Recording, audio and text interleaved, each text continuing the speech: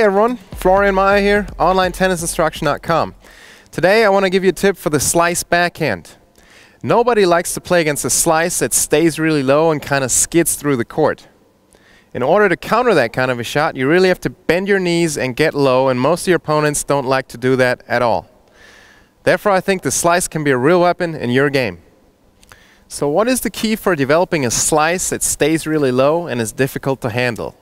The key is to keep your racket face relatively flat around contact. The most common error I see is that players open up the racket face way too much, trying to put a lot of backspin on the ball. Have a look at these two slice backhands.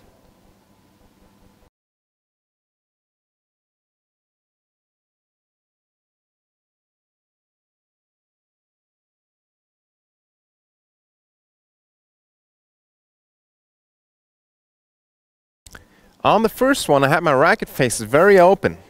What happened? The ball went up high in the air and turned out to be a floater. These kinds of shots can be returned very easily.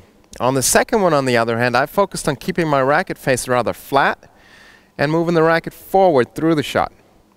As a result, the ball stayed low and really went through the court. These kinds of shots are much more difficult to return.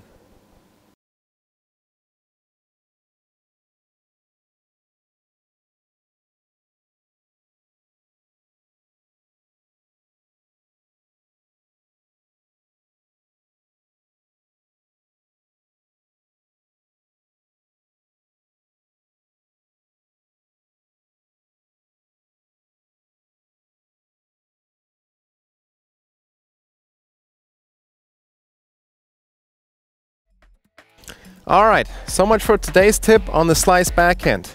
I really hope it helps you with your slice.